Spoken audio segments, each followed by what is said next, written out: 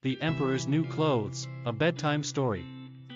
Once upon a time, in the old witch's house, there was a story of an emperor who was tricked by two con men into believing that he was wearing an invisible set of clothes. The two men promised the emperor a splendid wardrobe that no one else in the kingdom would have. The emperor was so excited that he ordered the two men to begin weaving the clothes immediately. The two men pretended to be weavers and promised that the clothes would be finished soon.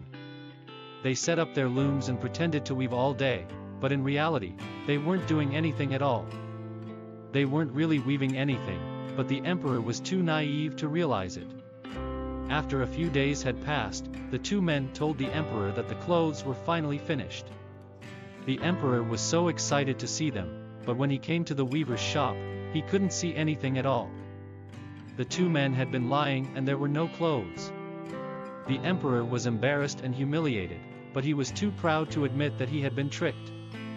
So he acted as if he could see the clothes and praised them for their beauty and craftsmanship.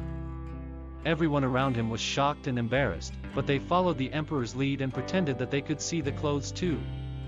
The emperor then proudly paraded through the streets wearing his new clothes, but everyone in the kingdom could see that he was actually wearing nothing at all. The emperor was so embarrassed that he never spoke of the incident again.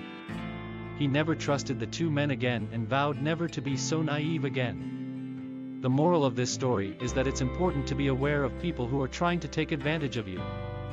It's also important to be honest and not be afraid to admit when you've been fooled. So next time you see someone wearing the emperor's new clothes, be sure to remind them of this old witch's tale.